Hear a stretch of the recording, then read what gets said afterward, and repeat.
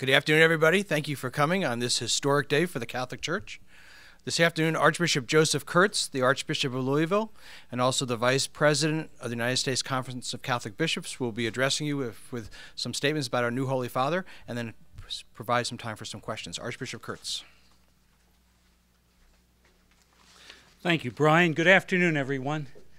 How good to be with all of you, and in such an exciting day for the life of the Church, and I think also for the life of our whole world. Let me give you a statement, and then be very open to your comments. Almost 2,000 years ago, Jesus Christ called from among his disciples a Galilean fisherman by the name of Simon to be one of the 12 apostles. And in renaming him Peter, Christ said this, "You are Peter, and upon this rock I will build my church." Matthew 16:18. After the death and resurrection of Jesus, this fisherman, now an apostle of Jesus Christ, came to Rome as our first Holy Father. And it is that calling, establishing the Petrine ministry, that we celebrate today. As the world hears the now famous words Habemus Papam and views the white smoke, it is with joy that we in the Archdiocese of Louisville welcome this wonderful news. May Jesus Christ be praised.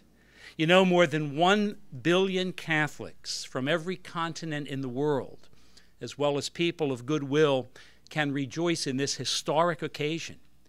Continuing the Petrine ministry, our Holy Father will foster the unity founded in the truth and charity of Jesus Christ.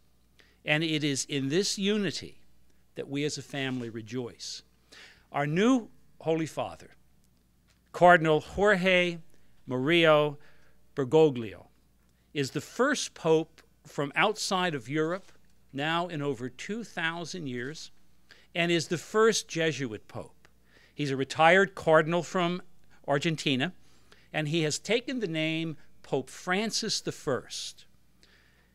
Now, as gifted as Pope Francis is, it is noteworthy, and I certainly was taken very heavily by this, that the first two themes that he demonstrated to the world was, first of all, his deep desire for prayer. He began by praying for Pope Emeritus Benedict in gratitude, by praying for one another, and then by leading everyone in praying the Lord's Prayer, the Our Father, the Hail Mary, and the Glory Be, and then ended by asking if others would pray for him. So his beginning with prayer, I think, is noteworthy. His second is obvious. He chose the name Francis. This is the first time a pope has ever chosen the name Francis, and St. Francis of Assisi is universally known as a man of great simplicity. So I can't tell you how grateful and honored and thrilled I am. I'd like to call upon Catholics of the Archdiocese, as well as all people of goodwill, to join me in praying for our Holy Father, Pope Francis I. Please join me in celebrating a Mass of Thanksgiving tomorrow at noon at our Cathedral of the Assumption. And now, with those opening remarks, I'd be happy to address any questions that I can answer. Yes, sir. As far as the conclave only lasting 2 days and just the five votes, right? What message does that send as far as the solidarity of the cardinals and the Catholic community? Yeah, probably the biggest message. In fact, I think you just gave me that answer. The biggest message is unity. For the 115 cardinals that quickly to come together and to, as you know, we don't know all the proceedings within the conclave. The word means with key. But we do know this, that the rules require that at least 77 of the 115 cardinals who were voting would be voting for the Pope. So that's that solidarity so quickly. I'm not sure if there are many examples of that kind of rallying and unity in the world in any stage. So I'm thrilled to know. In fact, I guess I was surprised as anybody else to see the white smoke come so quickly. Yeah. So great unity, I think. Yes, Peter. Archbishop, have you met? You know what? I have not. Now, believe it or not, I was in Buenos Aires, and I was trying to think back because I thought you might ask that question. I was in Buenos Aires for a Salem meeting, and that would have been just shy of 5 years ago. As you probably know, the officers of the United States Conference of Bishops, the Conference of Bishops in Canada, and then those who are involved in Salem, which is a kind of a super Episcopal conference that covers all of Latin America. We meet once a year. And the meeting at that time took place outside of Buenos Aires, actually. And I remember visiting a shrine of our Blessed Mother, a shrine of Luján, I think they would say in Spanish. And I was impressed by the fact that Buenos Aires may be one of the most Catholic countries in the whole world in terms of percentage. I know there's great growth, and there's great and lively faith in Argentina, but I never did have the privilege to visit him. I did have a chance to visit the grave of his predecessor, Cardinal Perenio, I think is the cardinal. So all the things I've heard about our new Holy Father are exciting. Obviously, as I said in my statement, just read his bio and you know how gifted he is. He's been a professor. He's been a great administrator. He's known for the administration that he's done and some of the renovations and pastoral programs that have occurred in Buenos Aires since he became the Archbishop there, I think in 1998. And he with all of that, however, whenever someone speaks about him, they speak about him being a spiritual man and a simple man. Wow, what a gift we have in the church, huh? Can you touch on that about him being a simple man? Because they were commenting on the cross that he was wearing was his own, that was very simple and didn't have any jewels on it or anything like that. Gosh, I should have paid attention to other announcements in the past. I didn't notice that. I was especially struck, I guess, less by what he was wearing and more by the tone of his voice. I thought it was kind of interesting that he said the Cardinals have, this is not an exact quote, but something like, the Cardinals have elected someone from far away. And then he says, but here I am. And it was a very beautiful and very calming way. And then for him to move so quickly to prayer, weren't you surprised at that? And to ask for prayers, he acknowledged Pope Emeritus Benedict XVI, which I thought was gracious and right. And then to call everyone to pray together. And the first prayer he says is the prayer that Jesus taught us. Remember from sacred scripture when the disciples said, Jesus, why don't you teach us to pray like others? And he said, fine. And he taught the Our Father, the Lord's Prayer. And that's the first prayer that he said. And then, of course, the Hail Mary, which is a great prayer of devotion and very scripturally based. And then the doxology, glory be to the Father. So I think beginning in prayer makes me feel that our Holy Father is moving us right through the centuries back to the person of Jesus Christ. And that's exactly what Pope Benedict has asked us to do, to come into a personal relationship with the Lord Jesus Christ, and in doing that, to share it with others in the new evangelization. I know the news and the details about the new Pope are obviously just sort of minutes old, but what sort of changes do you see in the administration now under Pope Francis? Yeah, very interesting. Well, I think he said something about what he's going to do. He's going to go back to roots, isn't he? He's going to go back to, as I would say it, to first of all, to prayer, to being grounded in faith. And so those who would want him to immediately get into some bureaucratic analysis probably will have to be patient. He is known, the little bit I've read about it, is that he did seek to begin many pastoral programs as well as to streamline things in Argentina. So if that's a clue, I guess that's good news. But yet, that's not the first thing people mention when they mention his name. And as you know, he had been talked about at the last conclave as being someone who could have been elected to Pope. So he's not new to everyone. In that sense, he's well respected. Yeah. Yes. You comment on he being the first Latin American. Oh, it's a great thing. I'm going to habla un poquito en español. I have to learn more Spanish, don't I?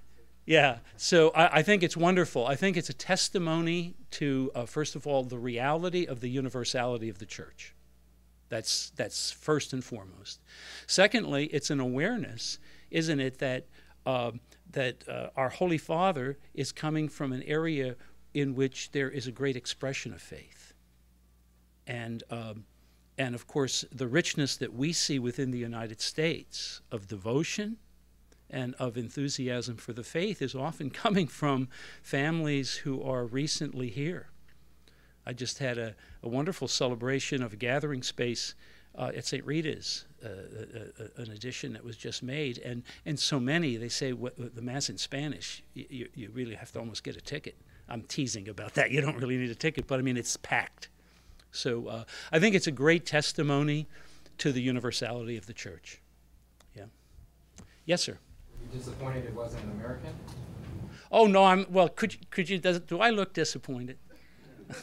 Not at all. I think, in a sense, it is. When there was a synod that Pope, now Blessed John Paul II, had on the Americas, it wasn't a synod for North America. It was a synod for the Americas. And that synod was located in Aparecida, which is in Brazil. And so I think when the church looks at America, it looks at North and South America. And so in a sense, I think one of our brothers was elected Pope. Yeah. Yes, sir. To get someone from one of the Americas, is that a step closer to maybe opening the door for an American Pope?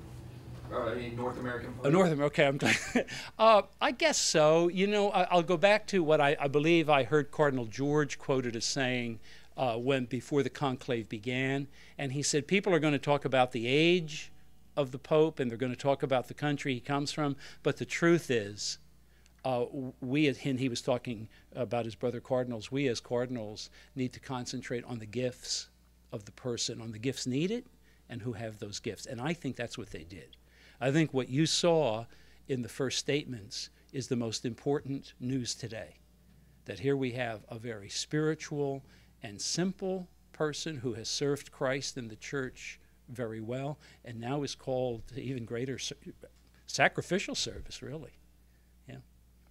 Yes, sir. Last night we talked a little bit about social media and Twitter and how you have an account. How important is that going to be playing a role in reaching out to? It's going to be very. I don't know. It's going to be very important. Obviously, I don't know, for example, whether Pope Francis I is tweeting. I guess we could find that out quickly, can't we? However, I think making use of the modern media is something that every leader, and certainly every spiritual leader, is going to have to do, whether that person does it on their own or with the help of others. But you're absolutely right. The media is the modern communication. I think I mentioned that to someone last night at a gathering, that if St. Paul the missionary were alive today and traveling around, boy, would he be using the modern media. Yeah, and thank you, by the way, all of you, for being here. Yes, sir. So there was a study within the past couple of days saying that there are fewer people who are identifying themselves as Catholic in America than ever before since they've been taking these studies.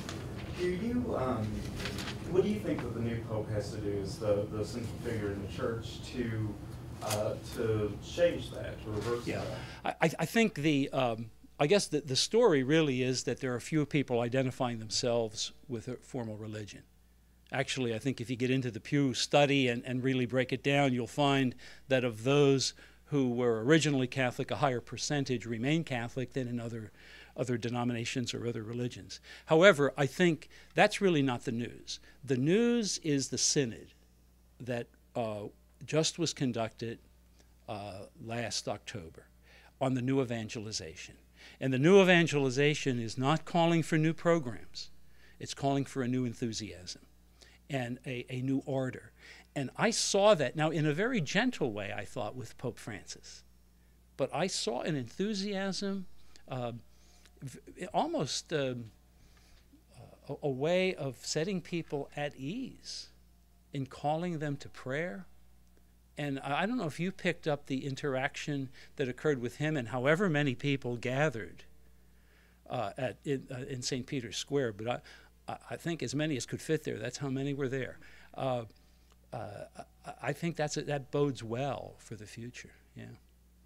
Pope Benedict cited some health concerns for stepping down. At 76, do you think that Pope Francis, it's a good enough age to sort of lead the church in full esteem for several years? Well, that's a good point. I would say the cardinals probably took that into account, and everything. I don't know a lot about our new Holy Father and his health, but everything that I've heard about him is that he is a healthy person and lives a good, healthy life. I guess I'll probably find out what he's eating and try to imitate him a little bit.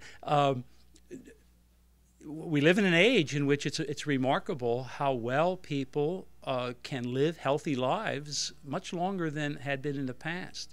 And so it's hard to predict, isn't it, how long he will serve as our Holy Father. I hope it's going to be for many, many years. Yeah. Yes. How important is it to have gotten through this and to get a new pope in place and kind of acquainted with the job as we go into the Easter season? I thought you were going to say the new millennium. Yes, no, Easter season, great. I think that's right. I think electing a pope, it should take as long as it needs to take.